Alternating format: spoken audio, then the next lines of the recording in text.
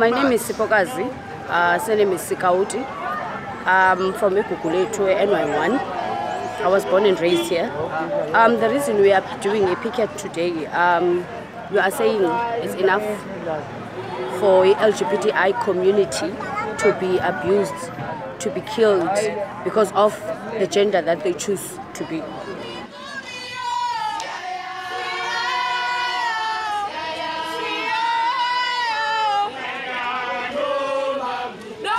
I'm here briefly to announce the speaker, Soksala, community member of the late Tutukile, who was raped, strangled and killed for 3 days in Gugulethu. Thank you.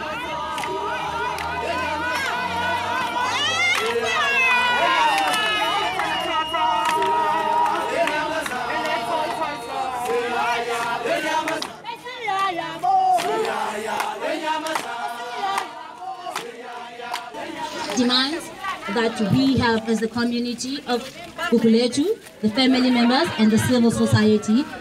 So our demands are the Tutukile Mabaso case needs to be moved. Gugulethu used to be a safe place. We grew up here. We didn't know much about what was happening at the time when we were growing up because we were all little.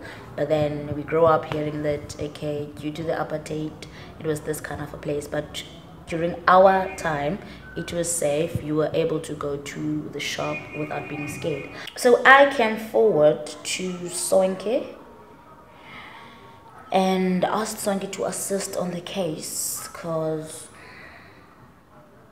I wasn't strong enough. And part of the family is not here. They live in Johannesburg.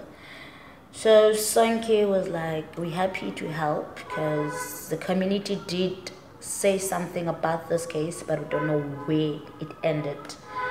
The voices of lesbians are not heard in the society.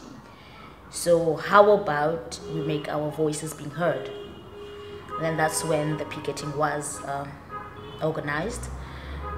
Then the purpose of the picketing was for our voice basically to be heard as lesbians.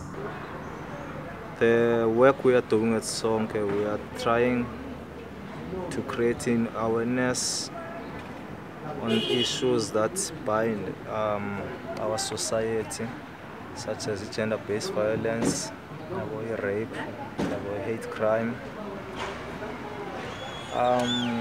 Doing so, we are trying to create a just and equal place and equal society for all of us to live in.